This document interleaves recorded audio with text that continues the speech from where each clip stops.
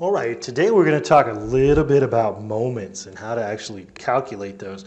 We're going to need to know moments because that is what sets us up with reaction forces. We are trying to calculate the moments here, or the reaction forces.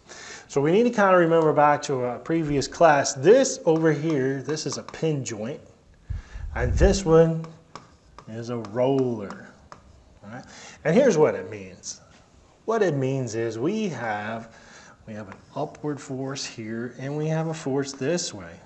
We also, on a roller, it has one reaction force. All right, so we can say one reaction force, and then a pin is going to have two reaction forces. All right? So here's how we would label this. I would say this is going to be RAY, and this one over here would be RAX because it's going in that horizontal direction. Over here on the C, because it's a roller, we only have that one. So I would actually label this RCY because it's going in the vertical direction. Now, if we think here, we only have one force happening here, and it's right here. It's right there. If we think here on X, we have no X forces at all. There's no X. Right? So we could go ahead and we know that the sum of all of our X forces is going to actually equal 0.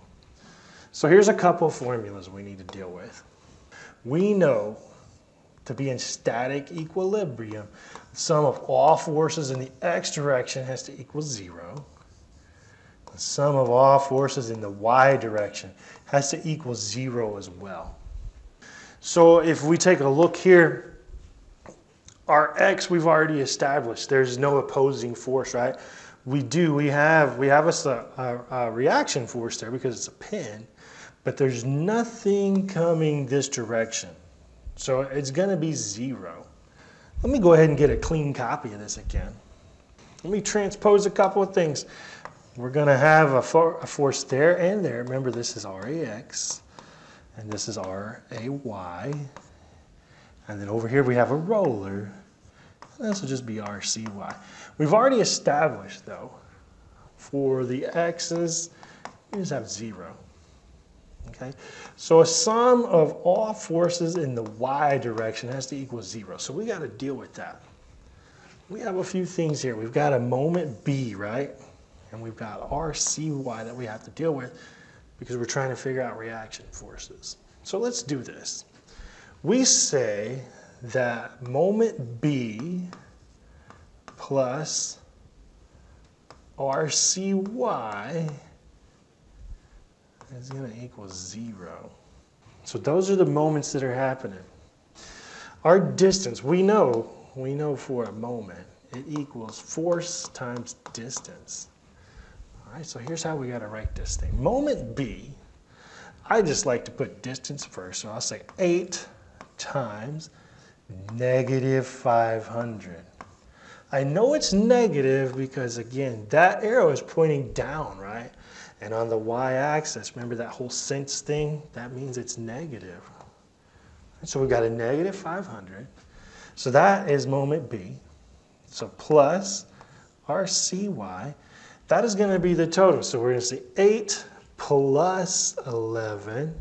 So we get 19. And we don't know the value of RCY, so we'll put it in here. Equals 0. So I'm going to say this is what? Negative 4,000 plus 19. RCY equals 0. So I'll add the 4,000 to both sides. So I end up with 19 RCY equals 4,000. All right, so then from here, it's really, it's a basic calculation, right? We are going to take 4,000 and we're going to plug it in our calculator, and basically we're just going to divide it by 19. So we'll say 4,000 divided by 19, and RCY is 210.526. All right, now we know though, right here it says the sum of all forces in the y direction has to equal 0. So what we're saying is, we've got 500 pushing us down, and so far we've only got 210.526 pushing us up. So what we're going to have to do, we've got to figure out what RAY is going to be. And it's actually a pretty easy thing now. So we'll just say 500, because that's our total, right? Minus 210.526. And then we'll go ahead and just plug that in the old calculator there. So we'll say 500 minus 210, and we end up getting 289.474. So RAY is 289.474. That is the basic gist of moments.